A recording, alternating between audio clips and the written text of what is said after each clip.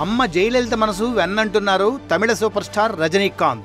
జయలలిత చో రామస్వామిలకు ఆదివారం ఏర్పాటైన నివాళి కార్యక్రమంలో ఆయన ప్రసంగించి తమ మధ్య ఒక సంఘటనను వివరించారు. 1996 ఎన్నికల సమయంలో అమ్మ జయలలితకు వ్యతిరేకంగా మాట్లాడానని, ఆమె దాన్ని పట్టించుకోకుండా తాను పిలిచిన వెంటనే తన కుమార్తె ఐశ్వర్య వివాహానికి విచ్చేశారని తెలిపారు. పోయస్ గార్డెన్ ప్రాంతంలోనే వివాహం చేస్తున్నప్పుడు అదే ప్రాంతంలో ఉన్న ముఖ్యమంత్రిని పిలవకపోవడం భావ్యంగా ఉండదని అపాయింట్మెంట్ అడిగానని, మరుసటి రోజు ఉదయం రమ్మన్నారని చెప్పారు. మరుసటి రోజు తానిచ్చిన ఆహ్వాన పత్రిక చూసి అదే రోజున మరో బంధువు వివాహం ఉందని, తాను ఐశ్వర్య వివాహానికి వస్తానని చెప్పారని, అలాగే విచ్చేశారని రజనీకాంత్ గుర్తు చేసుకున్నారు. మెరీనా బీచ్ లో ఎంజీఆర్ స్మారకం చెంతనే అమ్మ కూడా ఒక కోహినూర్ వజ్రం మాదిరిగా కొలువుదీరారని తెలిపారు. అసలు జరిగిన అంశం ఇదైతే సోషల్ మీడియాలో ఇందుకు భిన్నంగా వార్తలిచ్చారు. తాను చేసిన వ్యతిరేక వ్యాఖ్యల వల్లే జయలలిత ఓడిపోయారని రజనీకాంత్ అన్నారని సోషల్ మీడియా రిపోర్ట్ చేసింది. ఆ వెంటనే రజనీకాంత్ అన్న వ్యాఖ్యలను మాత్రం అది పట్టించుకోలేదు.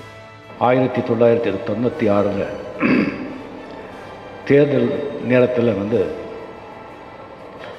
புரட்சி தலைவி அவருடைய ஆட்சியை அவரையே விமர்சித்து எழுதி அவர் மனசை துன்பப்படுத்தி அந்த தேர்தலில் அவர் தோல்வியடைகிறதுக்கு ஒரு முக்கிய காரணமாக நான் இருந்தேன்.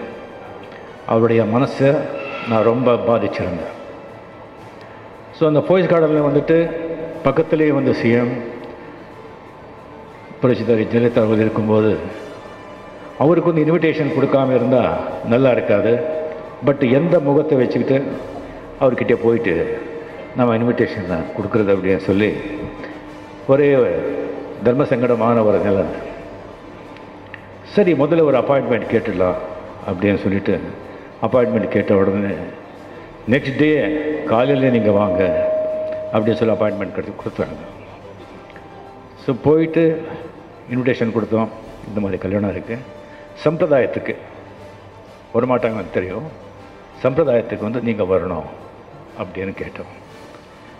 பார்த்தாரு, இதே தேதியில் நம்ம கழகத்துடைய இன்னொரு தொண்டருடைய கல்யாணம் இருக்குது, பரவாயில்ல, நான் அதை போஸ்ட்போன் பண்ணிக்க சொல்கிறேன், இந்த கல்யாணத்துக்கு நான் நிச்சயமாக வர்றேன்னு சொன்னாங்க. சொன்னபடி கல்யாணத்துக்கு அவரே அவர் முன்னிலையில் அந்த கல்யாணத்தை நடத்தி வைத்தாங்க.